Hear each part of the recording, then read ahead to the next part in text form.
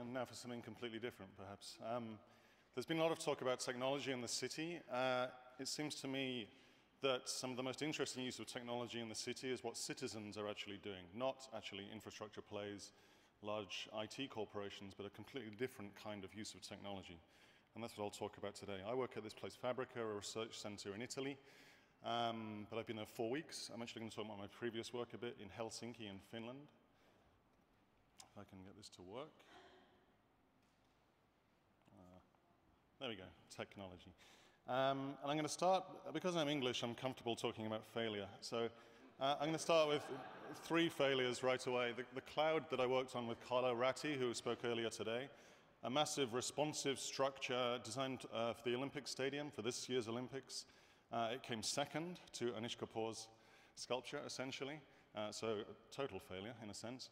But it was interesting in that it was a giant smart meter for London, really, a kind of a cloud which would reflect what London was doing in real time. Didn't work. Secondly, Barangaroo isn't really a failure as such. I worked at Arup. I worked with Richard Rogers' firm, Rogers Stoke Harbor Aspects and so on, worked on the ICT side of that, the smart city side, if you like. As Richard and others will know, it's incredibly hard to build a sustainable world-class development. You spend most of your time convincing developers in the city that they really want to do that in the first place. So it's really not a failure in a sense, so that the jury's out, you might say. Incredibly difficult to get things done there. Finally, Sydney Metro, probably my most spectacular failure, in that it was cancelled by politicians when there was a change of government after about 700 million Australian dollars had been spent on it, which hasn't gone anywhere. So, but this was a real-time visualization inside train stations. I could go on with a litany of failures like this. I do also have some successful projects, I should point out, but I won't talk about those. What I'm interested in is, why is it so difficult to get these things done? A bit like with the earlier panel, when it seemed so obvious that we should move towards a certain kind of city, the kind of city we probably all have in mind in our heads, it's still incredibly hard to make it happen. I'd argue, in a way, it's not because we don't have the ideas or the technology. We have all of the technology we need. We know what wind turbines are. We know what the business model for them is. We look at Germany and Denmark. We can't get them done, say, here in the UK. For some reason, or Finland, where I was, which was the starting point for the project. And I'd argue, actually, that's because we have a crisis of decision-making. And in Finland, I worked for Sitra, which is a sovereign wealth fund and innovation agency. We're using design to understand how we can make better decisions. How do we redesign decision-making itself in the context of probably the biggest crisis that our institutions have faced, probably since they were invented 200-300 years ago. So this is the UK riots last year. A severe breakdown in the interface between governance and citizens for numerous reasons, some of which are unclear still. You see the same thing around the Occupy movement. You see an emergent bottom-up process, a protest essentially. This is Occupy Rome, which kicked off in a way that things do in Rome. It wasn't always like this, of course. It organizes very quickly. Where it begins to stumble is when it comes to stating a clear set of objectives about sustainable long-term decision-making. So people can now organize very effectively, very rapidly, but when it comes to, say, replacing the dictator that the Arab Spring takes down, that's where the Arab Spring gets a bit wintry, if you like. We don't know what to replace it with yet. What is the sustainable long-term decision-making structure that replaces it? It seems like it's not the emergent bottom-up processes that can do that, although they can destabilize the system in the first place, often in very useful ways. So we thought that this is Athens. Again, you could go on with these images of institutional decision-making breaking down at the moment. We could look at the Eurozone crisis, for instance. The culture of public decision-making itself might be the biggest design challenge we have. Not actually the buildings, the infrastructure, the renewable energy technology, but the way that we make decisions about it. My former boss at Citra put it like this: we have 18th century institutions facing 21st century problems. As was pointed out earlier, we've never had to deal with globalization, climate change, aging populations, fiscal crises, energy issues, all simultaneously. And we're using the toolkit that we made up post-Enlightenment, essentially. That's where municipalities and a democratized model of government comes from. If we want a different outcome, can we really continue to use the same tools? So I'll just illustrate this by showing an example from Helsinki, which is, as you probably know, a fairly well-run city in many ways. This is a skate sculpture. The word Helsinki there was commissioned by the city to be skated upon by skateboarders, in the words Helsinki, in a kind of a subterranean highline kind of thing. Turns out they didn't really consult the residents who live either side of that, because they started complaining about the skateboarders late at night, the noise that they made. So what happened was the city council then sent out the public works department to dig a trench around the sculpture, which is what you can see in the foreground there. So the city council was vandalizing its own project, quite radically. Then there were complaints about the complaints. So then the city council sent out the same guys they'd sent out a week before to fill in the trench that they just dug, that's what that short video is. I happened to be there when this was going on. So this is what I mean by this crisis of decision making now. How do city governments take these kinds of decisions? How many complaints is enough before you send out the bulldozer?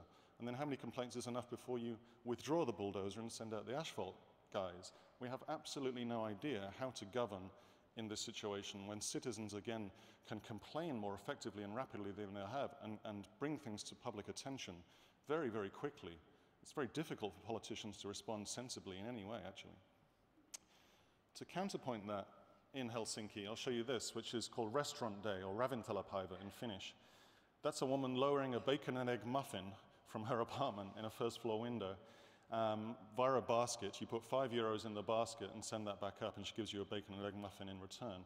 This was part of a city-wide street food festival organized by citizens themselves in response to the city's regulations about opening up street food being too restrictive. So rather than bang their head against bureaucracy for 2 years to try and change the regulations, a Facebook group emerged by 2 or 3 people rapidly organizing this thing called Restaurant Day, saying, let's all do it together simultaneously. The city won't be able to react. 40, 50 pop-ups occurred that day, everything from this bacon and egg muffin, which is very hard to get in Helsinki, by the way, through to these empanadas. This is an Argentinian person lowering empanadas from her window. That's my son about to get hit on the head. And it's this incredible thing. Suddenly all these people start emerging in Helsinki, like Argentinians, you didn't know were there making amazing food that you can't get normally. The city had no response to this. This is effectively illegal behavior I'm showing you now. Formally, in terms of the law in Helsinki, you can't make food in your apartment and sell it out of your window. This is a Thai soup kitchen in a park, exactly the same thing. It's an utterly joyous festival. So the city had no option just but to let it go. They couldn't really, there's no one to arrest, actually. They could have arrested the entire city, I suppose, but there's no organization there. There's just a set of instructions, and you can't arrest a set of instructions. It's like code or smoke. You know, you just can't pin it down. It completely changed the fabric of the city. So I describe this as this active citizens idea, which is quite fundamentally changing the way that we know cities can begin to work. But it's very bottom-up and emergent. So we started a project called Brickstarter, which is a play on words for Kickstarter, the crowdfunding platform. And I sketched this in a couple of days, so be kind on the design, please. But it's a prospective design for a city-led service, if you like, a 21st century social service, if you think of it that way. What if you took social media and chucked it at government, but did it properly? Not government trying to do social media, but do it with someone that knows how to design social media, which most governments don't. That would be a crowdfunding platform that would enable people to suggest ideas for things they wanted to get done in their neighborhood, and then enable them, using the tools that they have to hand now, to fund and share the process of getting this done. So all of these things are potential projects in real spaces in Helsinki, but the whole thing is fake. What you're looking at is realistic enough to generate a meaningful conversation with the city, which is what we did. If you like, we were a broker between the citizens and the city government, and said, what if this thing existed? How would it change your process and culture of government? So take a project like this that someone has suggested for this space, which is an Alvar Aalto designed entrance to an underground car park. And what if someone was able to suggest that they walk past it every day and think, wouldn't that make a great co-working space or something? How can you invest in this project? What do you think about this project? If you're an architect, would you like to donate your time to this project? When's the next meeting for it? All of these things are off-the-shelf tools. It's very rapid and easy to assemble now. And we did this to flush out the conversation with government, not to make it, but to say, how does this change the way you do governance? Because actually social media isn't it's not democratic in any way necessarily.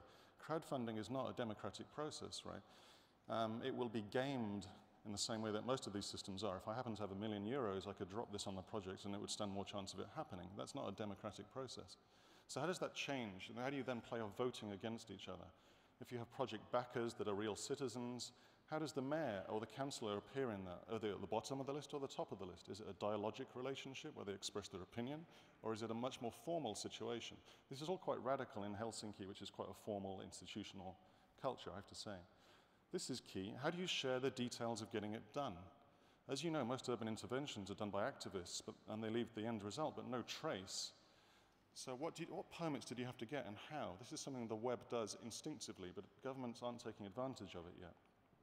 And so on and so on. So I guess to sum up, what we were trying to do was turn this activism into activity, to turn everyday activism into everyday activity, to look at the idea of active citizens and see the potential in citizens engaging with their city fabric as they are doing all over the world now, but also active government too. It needs this institutional response to change and be part of that. That's the kind of activity, as with the restaurant day, that leads to widespread behavior change across the city. And it's really about a 21st century social contract, the relationship between city and government. And in that sense, it's about what the city is for, who the city is for, and how we decide that. That would be a smart city, I think. Thank you.